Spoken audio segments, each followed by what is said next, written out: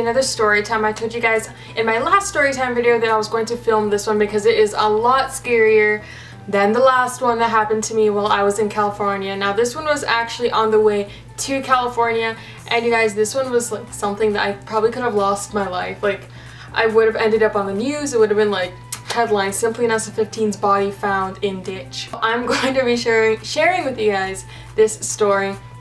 And I just texted my friend and I was like, okay, I'm about to tell the story of how he almost died, and she was like, so I hope you guys enjoy this story. This one's definitely a lot more dangerous and a lot more scarier, and a lot of you are gonna be like, girl, stop, stay home. Because I swear, like, some people probably think I'm making all this stuff up. People are probably starting to think like this girl has like the worst luck in the world, and yes, I do have the worst luck in the world. Like, everything wrong always happens to me, and I love how it's been like the past 2 years of my life that I've had the worst karma, the worst luck in the world. Like, I feel like I'm a pretty good person, I think. I don't understand why all these things happen to me, but like I said in the last one, I always end up okay somehow, so hey. So this story takes place when we were on the road, me and my friend Claudia, on the road to California on Friday night? No, we left Saturday morning. So this happened around like 4 or 5 in the morning. So when you're on your way to California, or I think you're already in California, yeah, because it's the California State Prison, duh. But when you're driving, there's like a bunch of dirt and like there's nothing around, it's nothing but dirt, and it is the California State Prison sign, so it's like, don't pick up any hitchhikers, call the cops if you see anybody walking around here, yada yada yada. So it is, you know, common sense, don't pull over around there. There is a piece of hair on me, oh my gosh. Common sense not to pull over and not to pick anybody up because they could be an escaped felon or, you know, someone that escaped. So I, you know, was not trying to stop anytime soon and not trying to get in any trouble. Now, we passed the prison, all is good, and while you're like on the road by the prison, like your internet service and like your phone service goes to like garbage. So we're over here like in silence the whole time because we're not going to listen to the radio because everything on the radio sucks. Nobody wants to hear Bad Blood by Taylor Swift 50,000 times on a road trip, or You Earned It by The Weeknd 50,000 times, because that's the only 2 songs they're playing right. So we turned the radio off and we've been listening to like Pandora and Spotify, and those shut off because I guess when you're driving past the prison they probably have some kind of thing going on that they're monitoring who can get internet access and all that stuff, you know, just in case these prisoners are super smart and they create computers from rocks. So we're over here, you know, the song starts playing again and we're like, hey, and then I hear a boom boom boom and I'm like, oh, not again, okay. Because about a month ago somebody hit my bumper in my school parking lot and they took off, so I didn't know who hit it, and I took it to go get an estimate, and the people at the estimate place, the collision center, were like, no, it's fine, we'll just pop it back in. And I was like, cool, awesome, don't have to pay any money. But recently the car's like bumper has been dropping and I have to keep popping it back in and it drops, so I'm like, okay, now I actually have to pull over. I don't want to pull over. There's so much hair over me. I don't want to pull over because I mean we just passed the prison, so it's like not safe to just pull over right away. But I'm like, okay, I can't just keep driving with my bumper on the floor because I'm going to mess up my car even more. Like, I was already with the plan in my head, like when I get back from California I'm gonna get this bumper replaced, which my bumper is getting replaced Monday. So I pull over to pop the bumper back in, and while we were pulled over I have my little emergency flicker lights so nobody knows, or so people know not to, like, you know, hit me or something, because it was not like super bright outside. It was still, you know, 4 or 5 in the morning, so it was still a little bit, you know, darkish. And I'm outside and it takes me probably about a minute to pop everything back in and just to make sure everything is secure. And while we were doing that, a car passes us, but they're slowing down, and we are on the highway or whatever that long strip road is, so everyone's going really fast and no one's stopping. This car passes us slowly and they pull over in front of us, and it's a man's voice and he says, you ladies need some help? And I'm like, no thank you, we're fine, I just had to look at my bumper really fast, we're taking off. And I kind of said this while I was walking back to my car door really fast. Like, I didn't want to seem like I was scared or anything, but I was kind of walking, you know, back to my car, because I've always heard all these serial killer stories, how serial killers pull over to help you, then they freaking murder you. I was kind of just trying to walk back to my car like, no, we're fine, just had to check my bumper, we're cool, and I'm about to get in the car. So I get inside my car and I'm looking at her like, we're gonna die.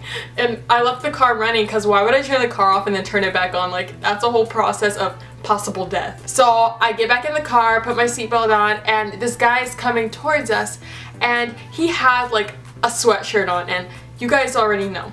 We are in summer. I just got out of Arizona entering California. That don't mean it's gonna go from 110 Arizona weather to suddenly like 60 degrees beach weather. It's still hot. So why is this man wearing this hot ass sweatshirt and pants right now with the hood on?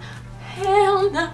So I'm over here looking at him like no, no, no. And what creeped me out the most was that his hand was inside his sweatshirt. Like, here's an example, like this was like his sweatshirt sleeve, so you couldn't see what was in there. So I'm like, all these things running through my mind, like he could have a knife in there, he could have a gun, like what is going on? Why is he coming towards my car? I said I'm fine. He should have left like a normal human being. So here I am, you know, still panicking. The car's already on, so I'm taking off and I'm kind of pulling over. But how do I pull over with the dude in front of my car?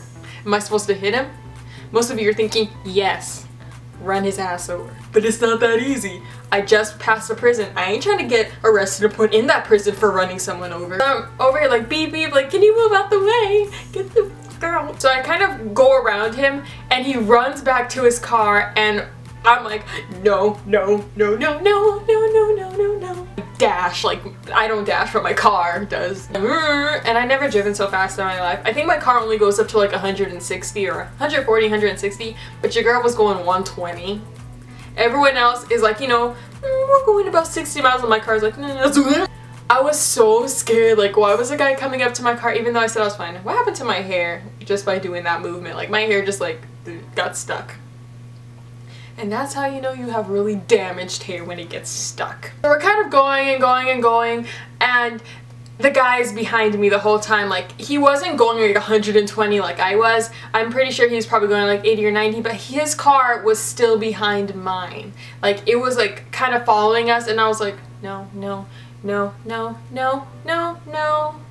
And I think we kept driving and he kept following us until we passed Palm Springs. I think that's what it was called, because there was like a sign on like the overpassing that said like something Springs, Desert Springs? I think it was Palm Springs. Right before you hit the windmills, that area. I kept like switching lanes between the two, kind of swerving between cars and trying to go in front of like semi-trucks so this guy can, you know, kind of get out. And eventually I had to get gas because I don't know, I don't like the idea of having under half a tank of gas, especially on like a road trip, because it's just like, you never know what's gonna happen. You might need to have almost nearly full gas. So I wanted to pull over to a little gas station, and there was like a Chevron somewhere around these outlets, right before you hit these outlets, that had like freaking Saint Laurent and all this stuff, and I'm like, wow, and all we have is a Coach outlet. Over here in California, they got all this Gucci and stuff for half price. So I go to this gas station and I go to get gas, and I didn't see the guy's car. He's gone. He's gone. Cool. I'm living. When I get out of the car to put gas, I was only going to put like 10 bucks in because my car is really good on gas, so it doesn't take a lot of money to fill it up. So I pull over and I start putting gas in my car, and here comes the guy. And this was when I was kind of putting the little cap back on my car again and closing the thing. It only takes one click, so it's not like I gotta roll the whole thing. I just went, I closed it and I'm getting back in my car and I'm like, here he comes again. No. I get in the car, I turn the ignition on, and I didn't know how to get out of the parking lot, which was kind of embarrassing because I was just like kind of going in little circles and stuff, but I saw his car coming. Like I knew it was his car. It was a blue Range, or it wasn't a car, it was a truck. It was like a Ford Range. I keep saying car, it's a truck. Ford Ranger, I think that's what it's called, like a blue one or something. And it's like, it's not like a common color, so you're not going to see 1,000 of them. It was this guy. So I eventually find my way out of there, and I take like this road to get back on the, whatever, the 10, I think that's what we were on. I think we were on the 10. He's again following me. You guys, why am I always being followed? Why? Can someone answer that? Why? And there was a bunch of semi-trucks, so I was kind of boxed in, which really irritated me because I don't like being boxed in. Like, I don't even like driving next to semi-trucks because I have this fear that they're just gonna go. So I was trying my best to try to get away from this truck, and we probably went about 30 or 40 miles, and the guy kind of vanished again. But wait, is the story over there, Vanessa? No, it can't be over. This is fucking Simply Nessa 15. Something else worse has to happen, right? I can't remember the town. I know we were going towards Riverside, but I don't really remember what the town was called. or India? Is that what it was called? I don't know, something with an I. I don't know. I got really hungry and I saw that they had a Wendy's and it was the first Wendy's I saw in a while. So I wanted to go and get some French fries. So I go inside the Wendy's thing and I'm like, hey, can I get 2 large fries? And they're like, can you please pull over into the parking lot? We haven't made any fries. And I was like, I go into their parking lot, I'm parked there.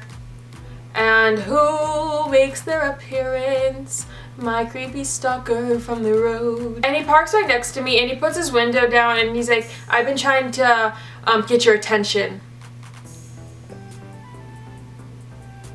I left my fries. I left and I didn't see him again. He didn't follow us. Why do I have the worst luck? Why are people always following me?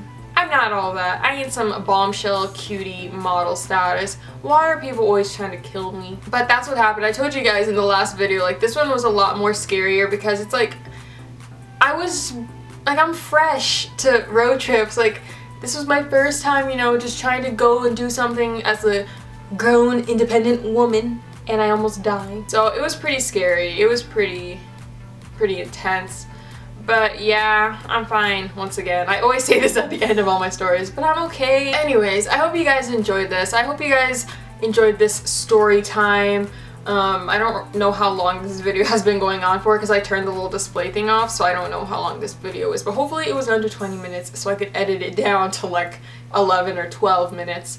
But like I said, I hope you guys enjoyed. I know you guys like my story times the most on my channel, I have noticed, and a lot of you guys were like, just post the video, just post the other story, we want to know what happened. So I figured, let me just post it right away and let me film it right away so you guys can know my story.